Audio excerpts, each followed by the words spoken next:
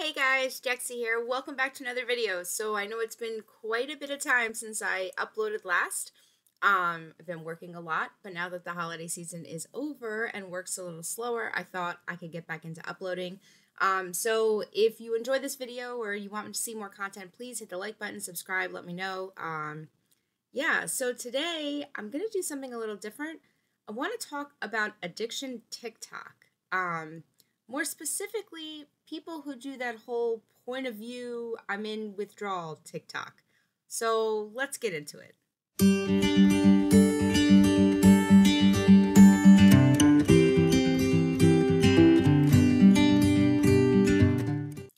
Okay, so first off, I have to say like a couple things ahead of time. I am not talking negatively about any particular content creator.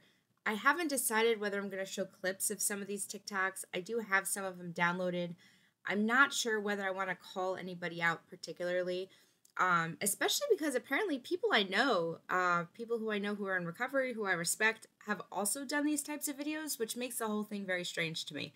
So I'm not entirely sure whether I'm going to show any of them or not, but I guess we'll see. The other thing is that I think people talking about their recovery on TikTok is phenomenal. I think it's great when people show like what addiction used to make them look like versus what they look like now. Or, I think showing the hope in TikToks, I think is good. I have no problem with people who are like, this is where I was in my addiction and this is where recovery, has brought me. I look at every particular TikTok video as its own separate entity, right? I don't know your channel. I don't know, you as a person. So I don't know whether you're in recovery, whether you're an active user, whether you know nothing about addiction or just pretending. So I take each video for what it is. And as I said, I don't really have a problem with people who record videos who talk about like what addiction was for them and where they are now in recovery. I think anytime we can show the hope of recovery, I think that's a good thing. So I don't have a problem with that. The videos I'm talking about in particular are videos where people pretend to be high or pretend to be in withdrawal when they're clearly not. Yeah, maybe they're acting or maybe they're reminiscing about what it was like when they were in addiction. But these videos don't have a now I'm in recovery and things are good and this is what life used to be and now it's not. They're just videos of them pretending to be high or pretending to be in withdrawal and then that's it. And I think the problem with that is one, it glamorizes drug use a whole lot. I have seen a lot of these videos where, it shows somebody rocking on the floor saying like withdrawals suck. Like, yeah, okay, sure, they do. But that's not withdrawal. Like, sure, it may end you rocking on the floor, but there's a real difference between somebody who looks healthy, normal, in recovery, pretending to be in withdrawal, and somebody who is actively in withdrawal. One creator I know on YouTube that a lot of people know, Derek Lambert. I don't know whether he posts much anymore. I don't really follow him much as that I used to, but one of the reasons that a lot of people got into following his channel was because he recorded himself going through the stages of withdrawal. So he recorded himself on day 1, on day 2, on day 3, on day 4, and he recorded what was actually happening. Now, videos like that I think can be helpful because people who are going through withdrawal can relate to that. They can say, wow, yeah, look, and now you see him in recovery years later, and you know it's possible to get through that withdrawal pain. Because withdrawal is not easy. It's the fear that keeps most addicts continuously using. I know for myself, one of the reasons it took me so long to get clean was because withdrawal was so scary. And I just have this problem seeing people pretending to be in withdrawal. Like, I'm sorry, but you are not that good of an actor. Like, you just not. I've seen professional actors have a hard enough time trying to portray what it's like to be in active withdrawal. So your TikTok acting skills are not good enough to really portray what that's like. And what it does is it makes it seem like a joke. It makes it seem like, oh, this is what's so bad? Oh, you're afraid because you're sweaty a little? Or that bothers me. I've also seen a lot of these videos with people who are pretending, saying like, oh, the horrors of drug use, and they're acting out these situations in their car. They're sitting in the driver's seat of their car, nodding out, I assume they're pretending, right? Because who's videoing themselves nodding out for real, right? There's no way if you're in a situation where you're actually going to be nodding out that you're able to set up your camera and get that all working. Like, we know that's not real. So the fact is to set up a situation where you're pretending to nod out while you're in the driver's seat of your car is ridiculously irresponsible. First of all, you got to imagine there's people around you. They don't know you're pretending, and here they see somebody stopped at a red light pretending to nod out in the driver's seat of their car. That's scary. I think we need to be really careful because drug addiction isn't a joke. And especially this past years with the pandemic and isolation, we've lost a lot of people in recovery. We've lost people who had significant amount of clean time, who went back out and used and died. That's the reality of addiction. And these TikToks that are glamorizing that, I mean, look, there's a difference between glamorizing and sharing the reality. Luckily, while in search of some of these videos that I'm talking about, most of the videos I saw were what I would think are more appropriate.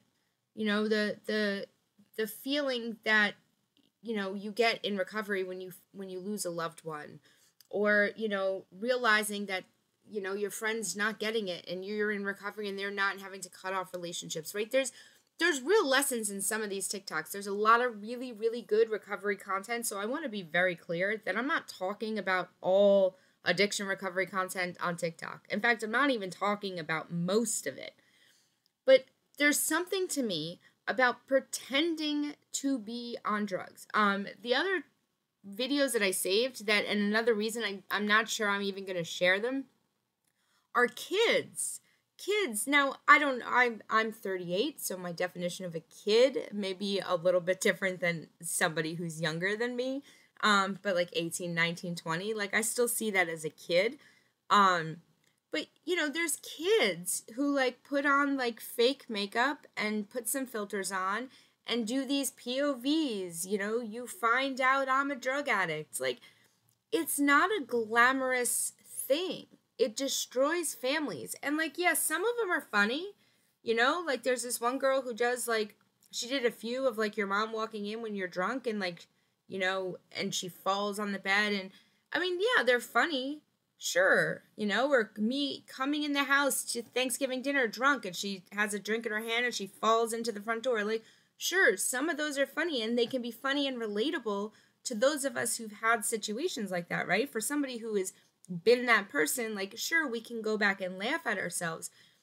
But when that's just the video, the problem is that it makes it look like it's funny to be the drunk person in your family, when reality is that those family members are looking at you in horror, right? That you don't know when you are that under the influence, the damage that you're doing to your loved ones. You don't recognize the harm that you're causing or the fear that they have of whether you're going to be okay or not, whether you're going to make it home. And so, yeah, making a joke of it is one thing, but I think it's always really important to recognize that it's only funny for that person because they're not living that life anymore.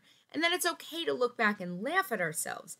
But unfortunately, with TikTok's, time frame on how videos are fairly short, you're not getting that whole message. And I think it can be incredibly dangerous to make addiction and alcoholism look funny.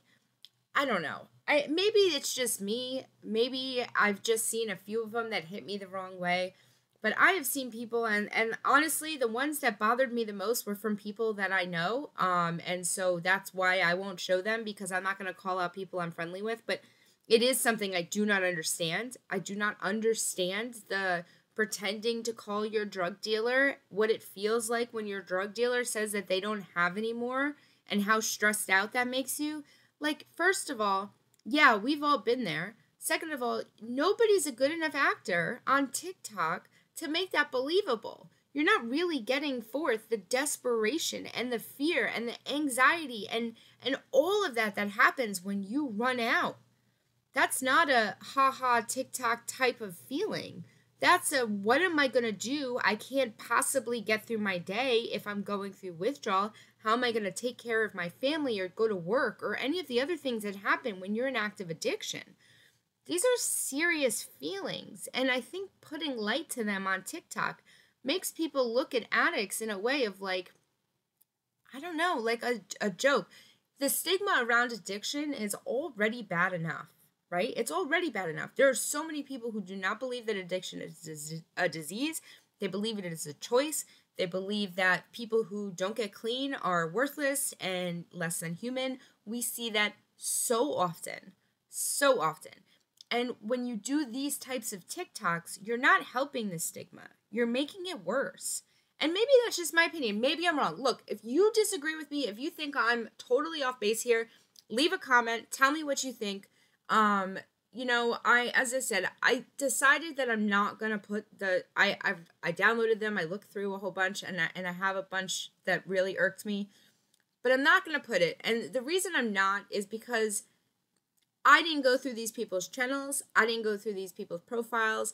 I did a few, and some of them seem to be making a heck of a lot of money on their PayPals by doing these fake addiction videos, which is a whole nother thing. Don't get me started on that.